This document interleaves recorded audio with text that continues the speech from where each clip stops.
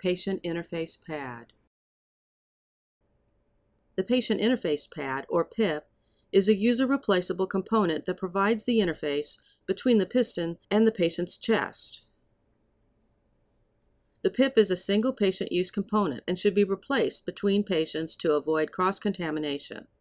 Used PIPs should be disposed.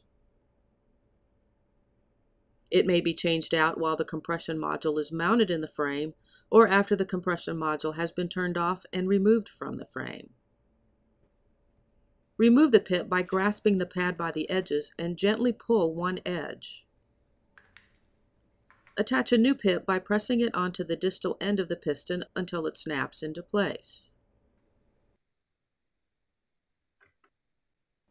Always store the device so it is ready to go, with the new PIP installed and at least one unused PIP as a spare.